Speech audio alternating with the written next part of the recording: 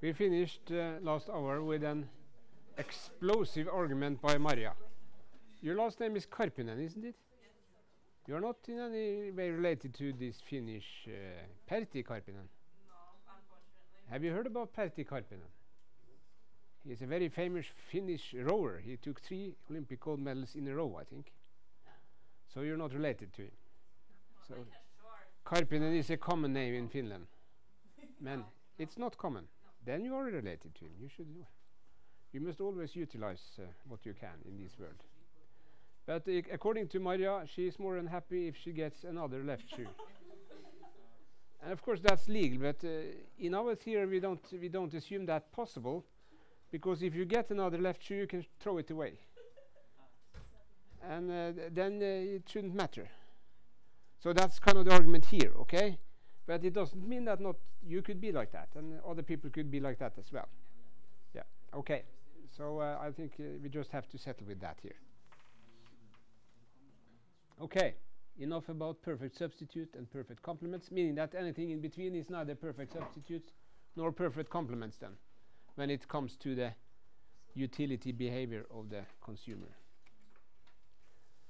Okay, here we introduce formally this concept of a utility function and indifference curves. The utility function defines individual consumer preferences mathematically, or as I said previously, by what do you call that?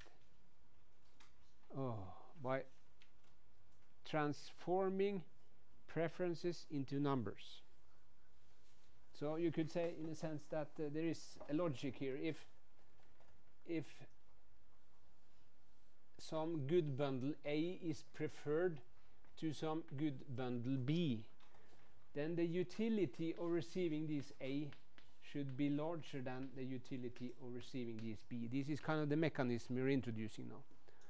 So we assume now that we are kind of able to find these mathematical functions here, which we refer to as utility functions, which can preserve these in all kind of possible situations. And it turns out that we can that without going into too much detail here. So here is an example of a utility function. Given that there are 2 bundles we want to kind of choose between, of course it needs to have 2 arguments. So this is not a single variable function, it's a 2 variable function. And if we try to draw this function,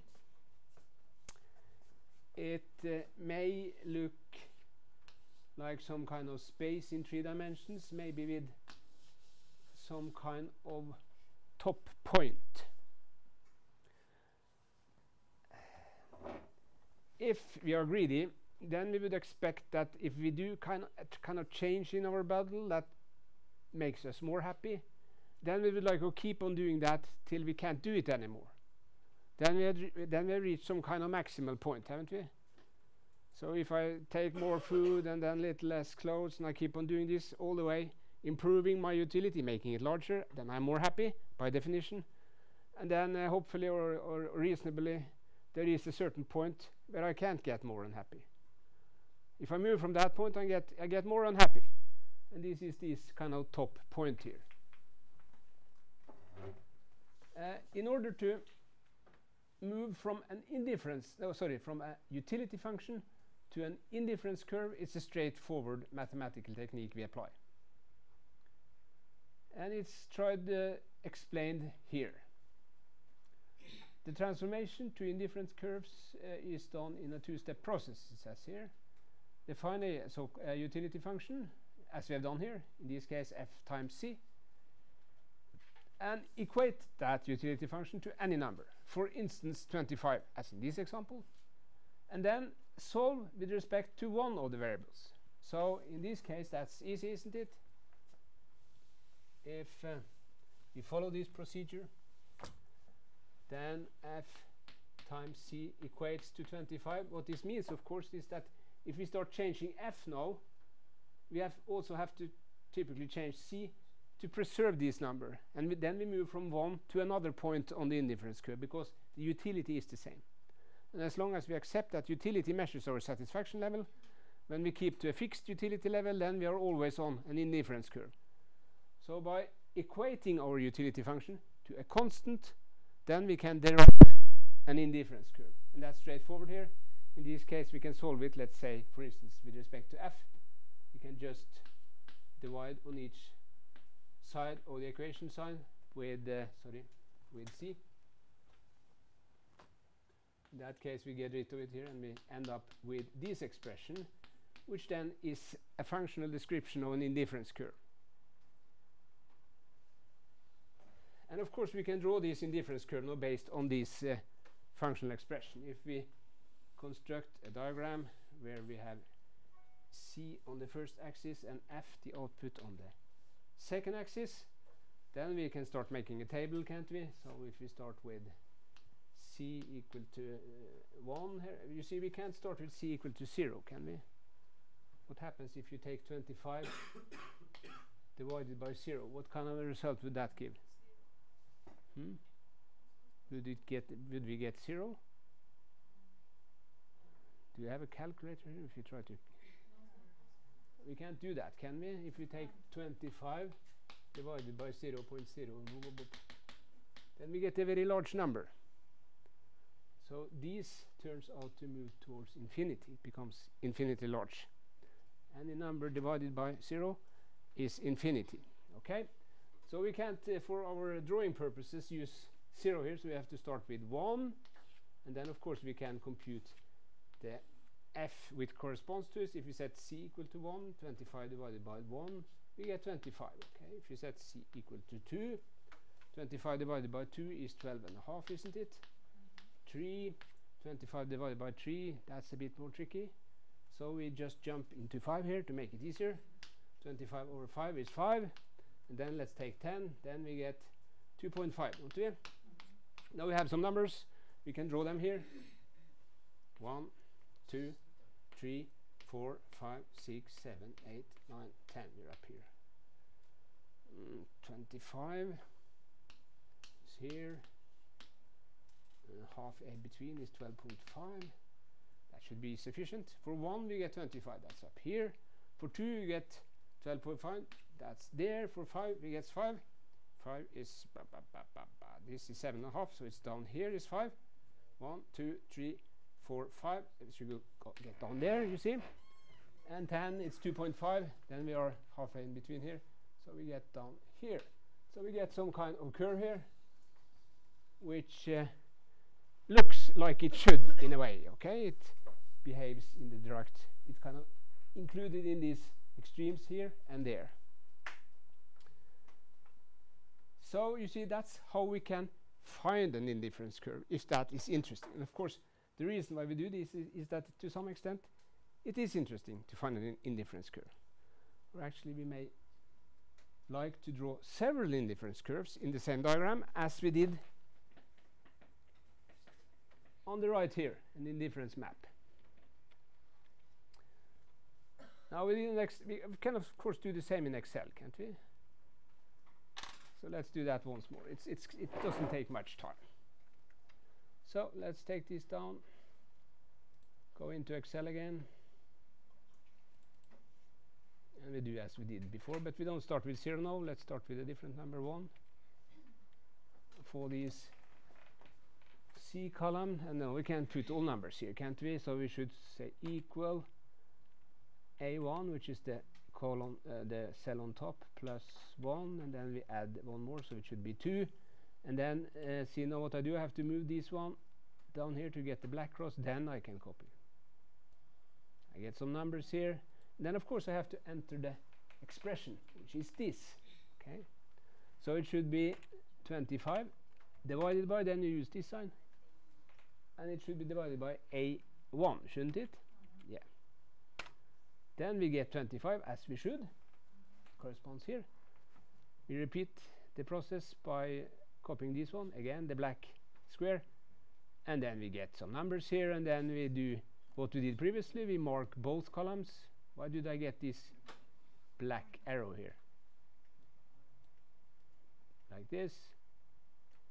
And then I insert that again into a scatter plot, like this, and then you see we get a nice indifference curve.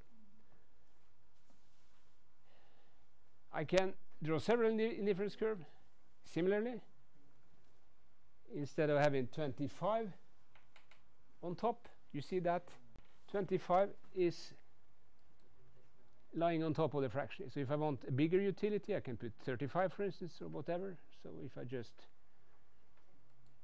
just take this one and copy it over here, then I get something else here, because I don't want b1 there. You see, this is a, I still want to divide by a1 here, but I changed the 25 to, let's say, 50 to get some change. And then I can draw. And then of course I have to copy this one as well down here. And let's draw both in the same diagram. Again, insert, scatter. Yeah.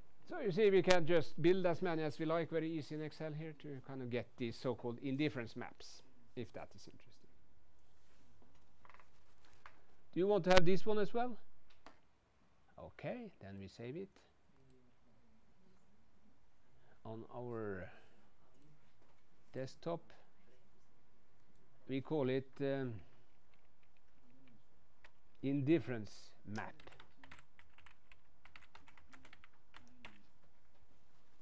Save it, and then there it is. Does it seem correct? Yes. Then we upload it to Frontier, to the added material part.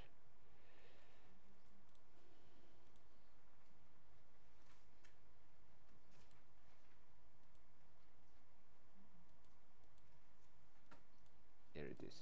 Open, save. Okay, there it is. So you can look at it if you like. So, no, what happened? Ah, there it is. Okay. So this was anything you're wondering about down there? Our Icelandic friends, do we need to explain something more? Arnur, Farnar, and Farnar, do I need to explain something? No. You could just tell me, okay? Okay. So this is how we construct indifference curves. So here you see a figure in the textbook where we have used this example, and we have first put it to 25 and then 50 as we did in the Excel case, and also up to 100, and you see you get these shapes. And here we keep this food and clothes as the two bundles we choose in between. It says here that a utility function can be represented by a set of indifference curves, each with a numerical indicator. So we need to kind of define the constant level of utility that we want to draw the indifference curve for, of course. The figure shows three indifference curves with utility levels of 25, 50, and 100 respectively, associated with the given utility function f times c. As you remember when we talked about mathematics, sometimes you write f times c, sometimes you just write fc, and of course it means the same in both cases.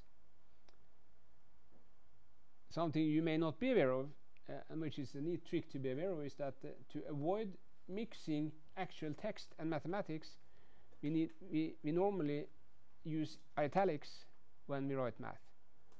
So in order of not interpreting this as football club, it's written in italics here, meaning that this is a mathematical expression. It should hence mean f times c and represent the example we look at. This is something you perhaps should be aware of. So most serious textbooks or papers or articles would actually do this, and it's actually essential in some cases. Okay, so the next step. Remember, we should kind of start with consumer preferences. Okay, now we have finished consumer preferences. We have kind of argued that preferences may be different, but the output of this argument is that we should be able to describe a consumer by his or her utility function.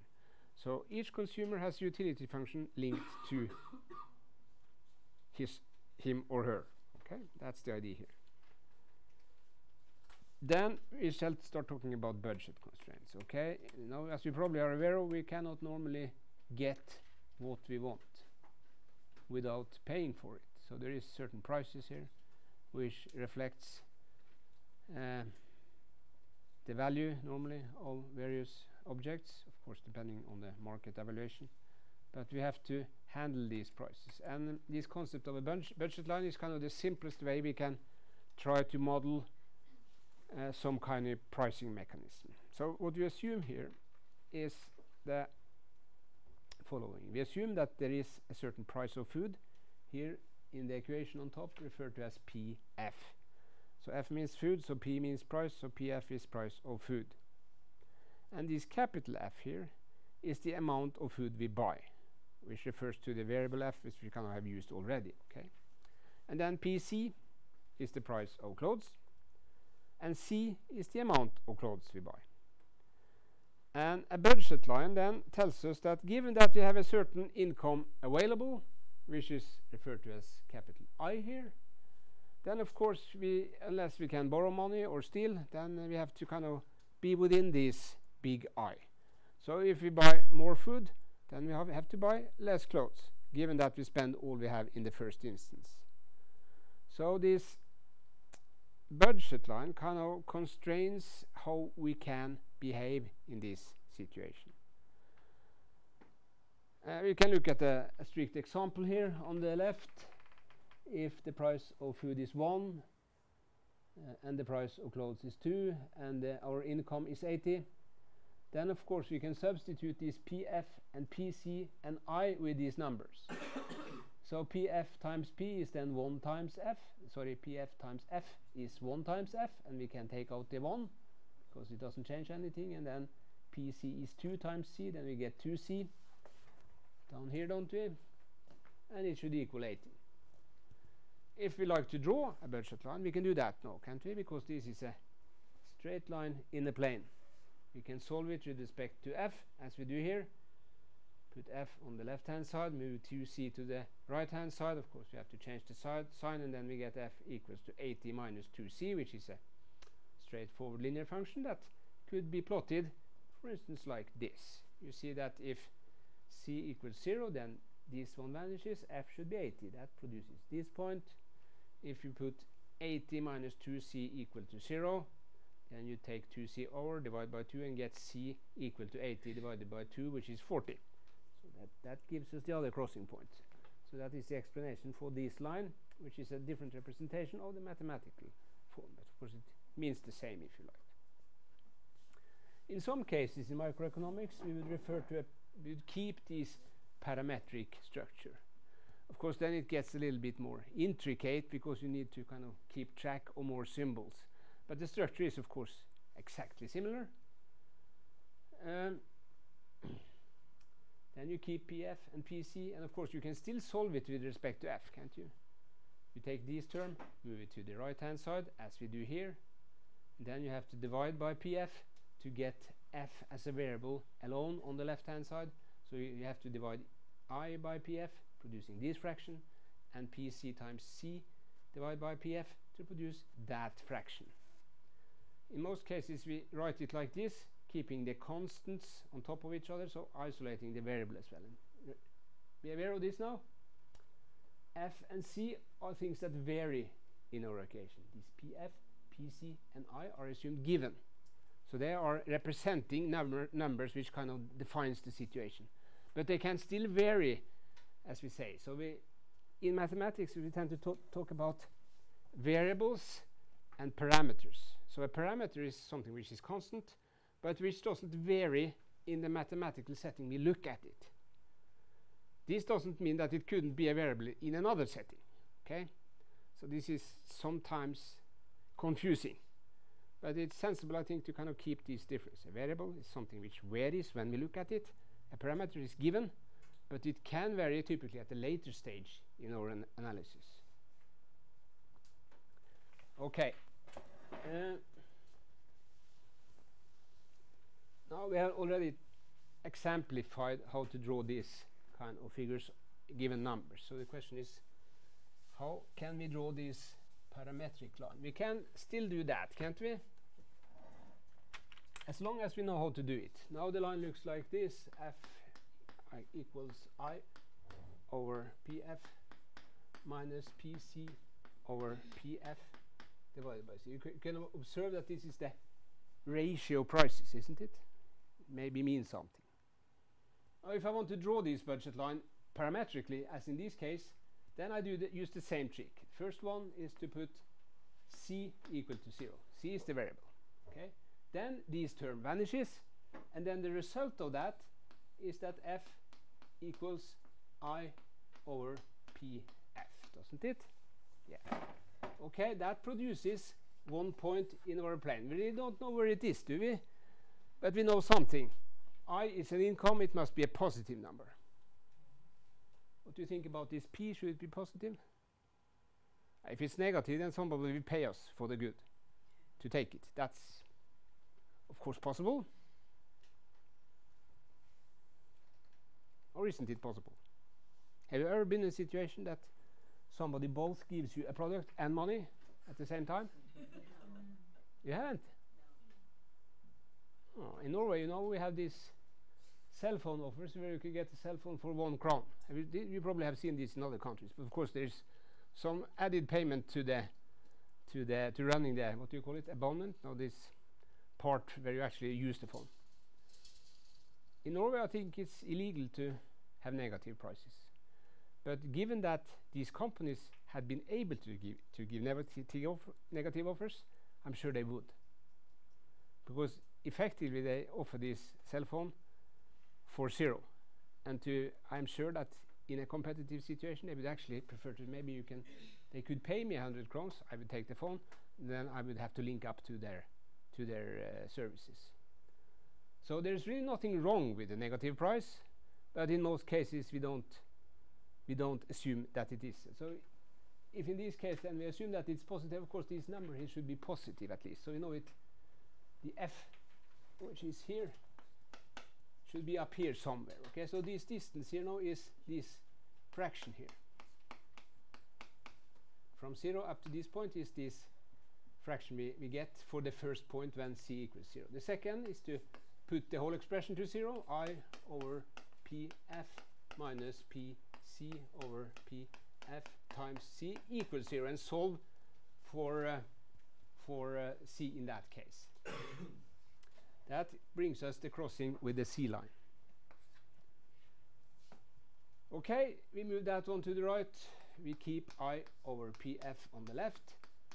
We change the sign here. It's PC over PF times C. Sorry, those are two not equal as we move that one to the right hand side. Then of course we have to multiply with the inverse fraction here to isolate C. You agree? So if we multiply on each side with PF over PL here, then we are able to get rid of this one, and we have to multiply it with that one to get the final result. So C then should be PF over PL, which is the one we multiply with the one we have, times I over PF. And you see that we're able to reduce this PF here and end up with I over PL. Okay? This is the distance from 0 up to C, I over PL. And then we can draw our budget constraint. Can you write a little bit up? Yeah. Ah, you don't see due to this one. I will turn it back. Now you can write down, okay? Isn't it BC, not BL? Or what is the L? What is the L? Oh, sorry. It should be PC. Yeah. Oh. C, C, C, C, C. There was nothing called L, was it? It was only clothes. I misinterpreted this for an L.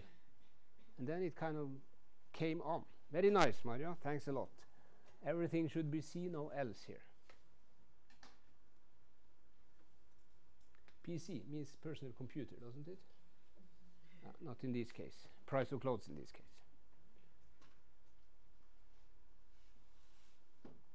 But you see, some students find this tricky, okay? But it's just a matter of exercise. In my opinion, you just have to exercise it a little bit. It's much easier to learn this than playing a guitar. Infinitely much easier, in my opinion. Not to speak about the violin. Does anybody play violin here? If you did, you wouldn't dare to tell me, would you? Because then I would ask, bring it. Let's hear. Okay, I'm sure some of you play guitar. There's always somebody playing guitar, isn't it? Okay.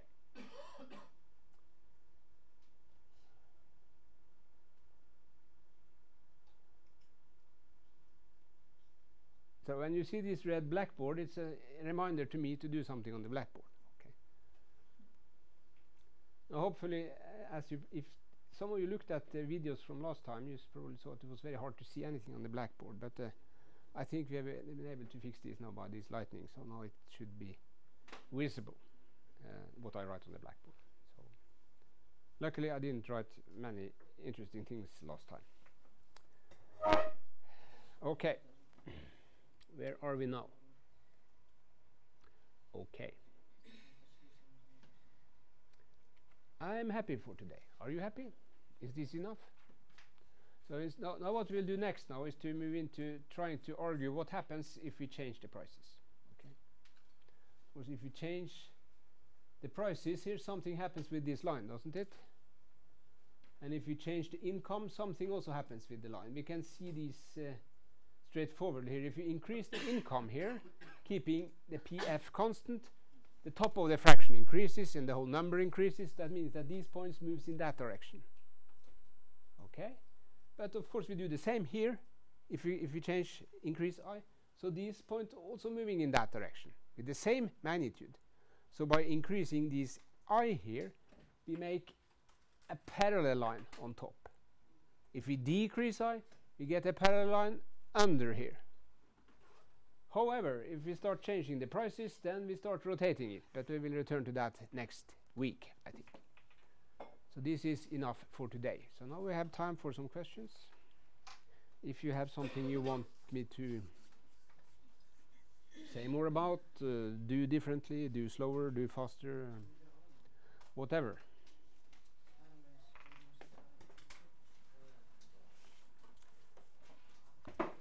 Now, if you don't, then it's weekend. So you probably know in Norway, most people drink alcohol in the weekend. I do not recommend you to do that. Be careful with that. It's both expensive and dangerous.